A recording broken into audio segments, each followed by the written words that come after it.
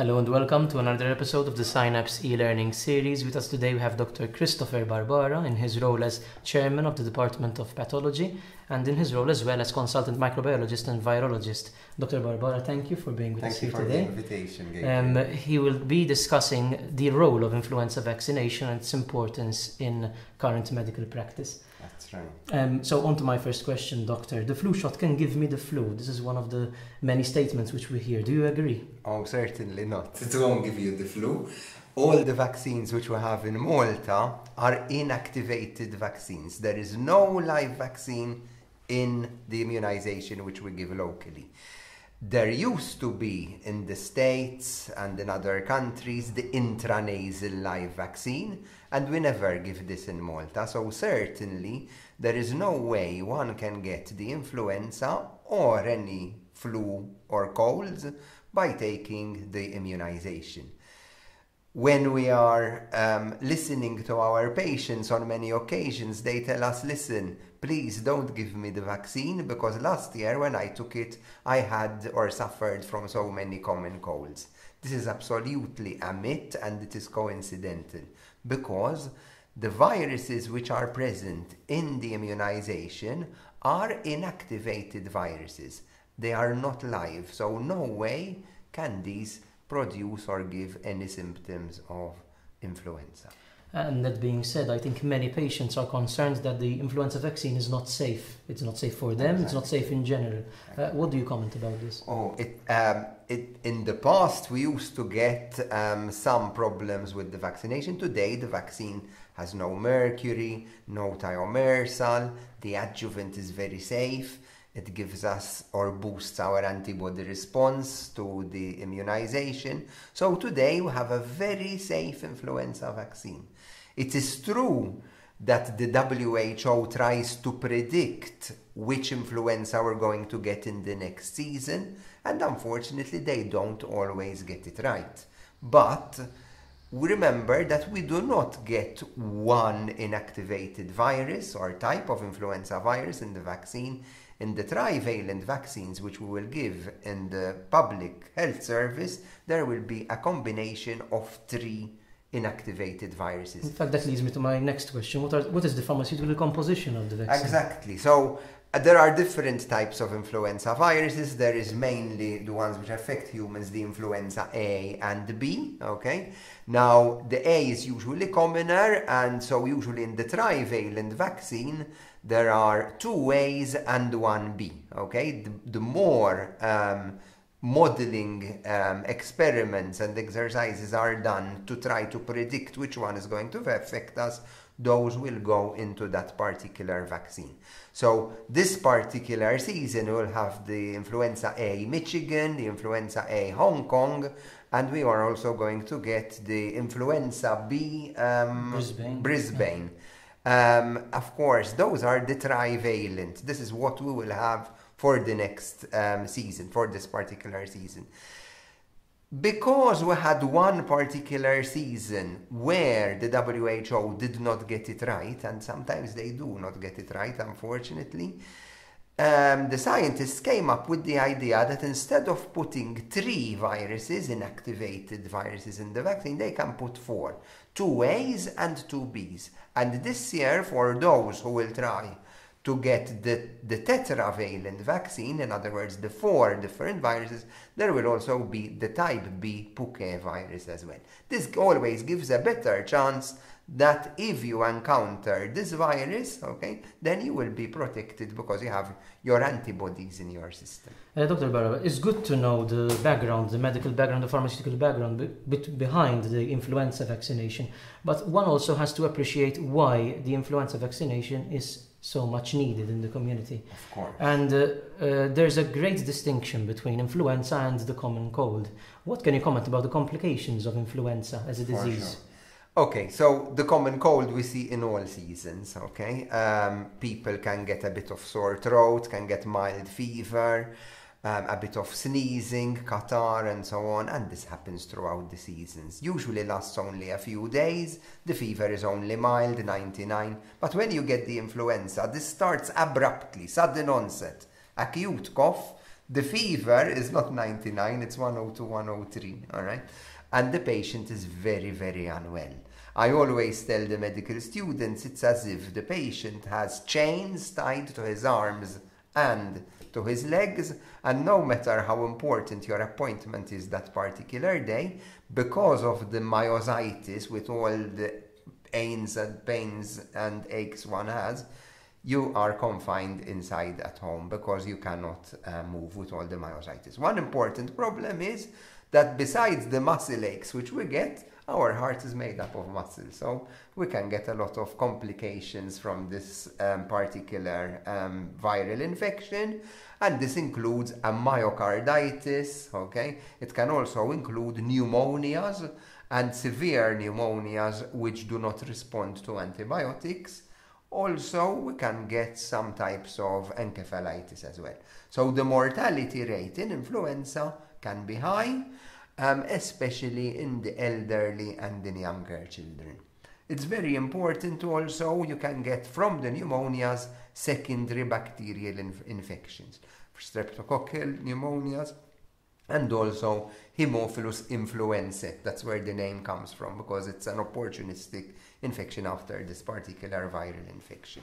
So let's not take influenza as if this is a trivial infection, not only because this will keep us from work, from all our social activities for a period of about 3 weeks, but also because it has complications which could be rather serious. And in fact, multiple studies have shown a severe reduction in hospitalization rates as well as pneumonia. Yeah, I'm happy you're asking me this question. There were studies, especially people who are institutionalized in homes, for example, 50% less hospitalizations in these people in the home if they take the influenza vaccine.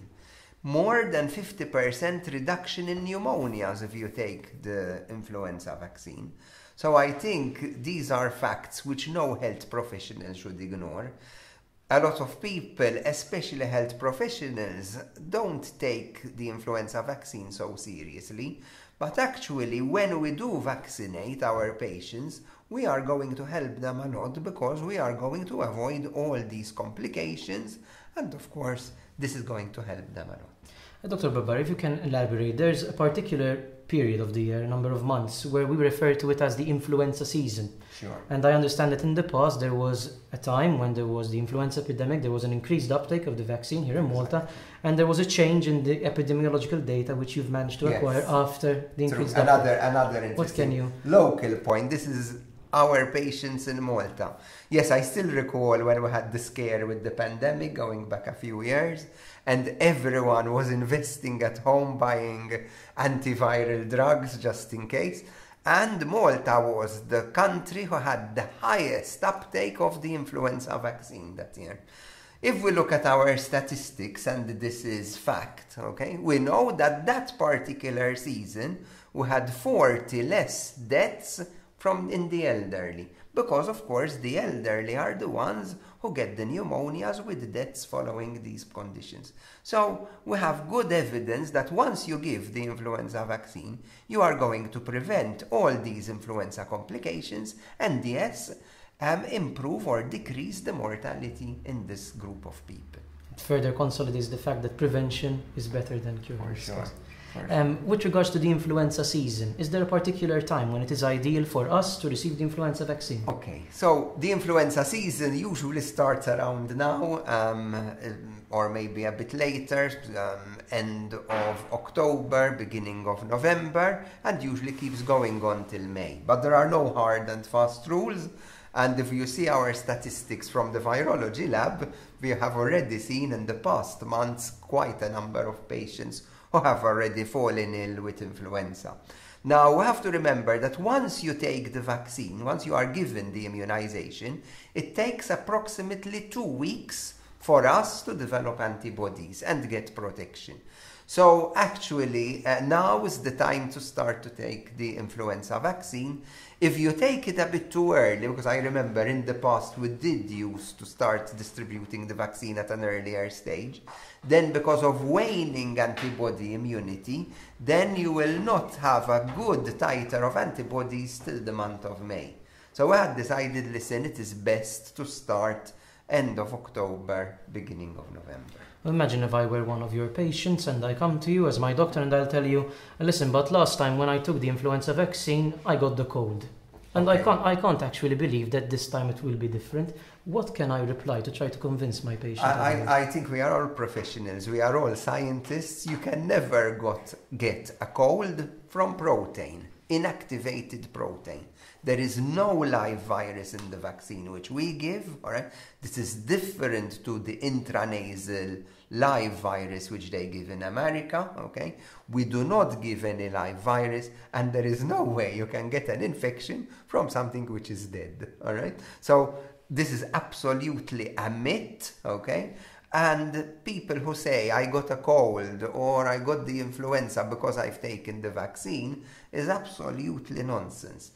It is true that after you take the vaccine, some people might get a bit of fever, a bit of muscle aches and so on, but this is due to the antibody production which our body itself is producing. So these are not side effects or complications, these are just an immune response to the vaccine. You will not get an infection for sure. And I understand that this is a public health priority that everyone receives the influenza vaccine, but there are a number of target high-risk populations. Exactly. So there are particular people who are more vulnerable to get the infection, and these are the risk groups. Of course, we in Malta have a number of diabetics, metabolic diseases. We already mentioned the elderly. Before, we used to give the vaccine free of charge to people who are over 60 years. Now, since the last few years, we have brought down that age group to 55 because we still knew this is a risk factor. People with neurological conditions, of course, these are all entitled to the vaccine free of charge. There is no excuse that it is difficult to find the availability of the vaccine, because today even the local councils in all areas in Malta or Gozo are offering a free service of immunization at the local council as well. But also, if we don't go to the local council, there are all the health centers, okay? Even in the hospitals, Mater Dei, okay? And also, we are so lucky we have private family doctors, and these all have their own stock of vaccines. If you are not in the age group of getting the vaccine free of charge, I would still recommend people, or you as health professionals, to offer the vaccine to your patients. It's not an expensive vaccine, it's just a few euros. And of course, I'm not saying you will prevent a death, but you can prevent mortality, but you are going to prevent a lot of the complications and improve the social life of your patient itself.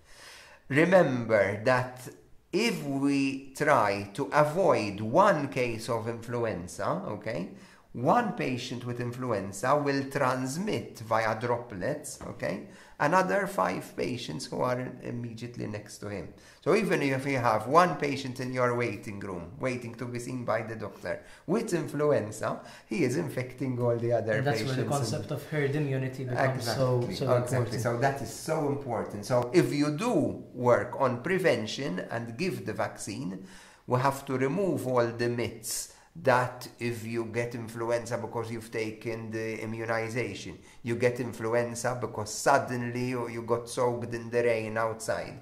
This is not true, all right? It is true if you go out in the cold or get a bit wet, your immune system will feel that and maybe your antibody response will not be so good, but you will never catch influenza by being out in the rain. So these are absolutely myths, okay? Another myths. And I think on influenza we are full of myths, and people start believing everything. These are completely false myths, but what is really true is that the influenza vaccine works, it really works. We have the trivalent vaccine. Today we even get a tetravalent vaccine if we want to. The chances have gone up that the WHO gets this right from over 60% to close to 90% today. And of course, this will guarantee that it will prevent a large number of the complications. Dr. Barbara, these interviews are mostly aimed towards healthcare professionals, but we also understand we're receiving feedback from the general population as well, that some people also watch these videos out of their own interest in their own health. And I understand that maybe some pregnant women will be watching this video and asking whether they should receive the influenza vaccination or not. What can you say? No, there is no absolute contraindication to give the influenza vaccine for pregnant women. They should always ask their gynecologist because, as you know, in pregnancy there could be various conditions and different complications. But as I said, this is not a live vaccine. This is an inactivated vaccine, so there are absolutely no contraindications. Last year we heard that in the America and in the United Kingdom, the intranasal live vaccine was stopped because they were saying this is not giving enough immunity to that particular person, and also there were some people, especially who are asthmatics, who reacted to the inhaler, so they could have got an exacerbation of an acute of asthma. It was stopped last year, but the United Kingdom are thinking of reintroducing it once again because, as you mentioned, once you give that live vaccine, this gives herd immunity. And it not only protected a large number of children from getting influenza, but it also protected the elderly, because the young and the elderly are always together. This does not affect us in Malta locally because we do not give the intranasal live vaccine. So we only have the inactivated vaccine. Very soon I think we'll have the publicity campaign by the Ministry for Health to give the influenza vaccine. Of course, it's a very good vaccine. We'll be giving the trivalent vaccine, which will actually give us protection against what is predicted to give us influenza for this particular season. We already have some idea on the types of influenza which we have already seen in our patients in the last month, and thankfully these have been included in the vaccine already. So I strictly I encourage all my colleagues and health professionals here to give the vaccine and give advice to their patients to take the vaccine. And we take it ourselves as well, lead by example. I'm usually one of the first to take the vaccine. In conclusion, because we're nearing the end, what are your conclusive remarks?